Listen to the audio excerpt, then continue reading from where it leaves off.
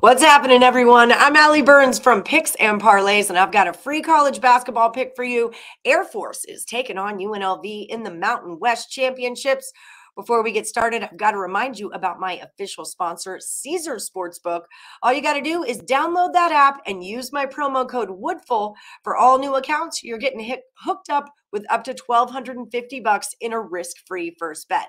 That means bet $10, $20, all the way up to $1,250. Win or lose, they drop the money back into your account, along with 1,000 reward credits and 1,000 tier credits. Now, with me today, I've got Nick Parsons from the Insiders Room. Nicholas Parsons, how are you, friend? It's going fantastic. I mean, this is a great time of year, bread and butter time of year, so let's go. Let's make that money. All right, so we got the Air Force at UNLV, and this is a conference tournament where they are playing at home. UNLV has a decided advantage here because they are actually playing on their home court here in lovely Las Vegas at Thomas and Mack Arena. Rebels are -8. Total on this one's a 135.5. What do you got going on for me here, Nick? Well, two teams that had difficult seasons, they collide here in the opening round of the Mountain West Conference Tournament.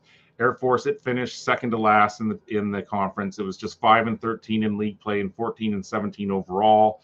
They actually lost to UNLV 54-53 in the second to last game of the year for each team.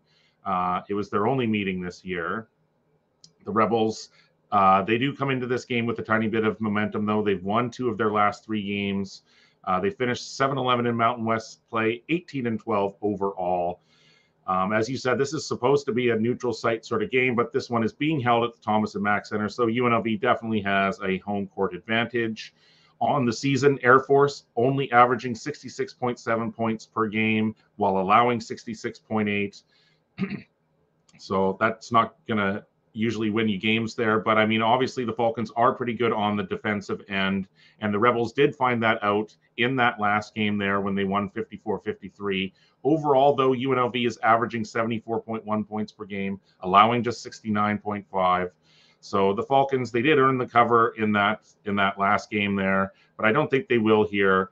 I think it'll probably be another really low-scoring game, but I think the Rebels, I think this is a good spot for them to bounce back sort of in the spotlight here, take advantage of this sort of, the home court advantage in the conference tournament and get into the second round.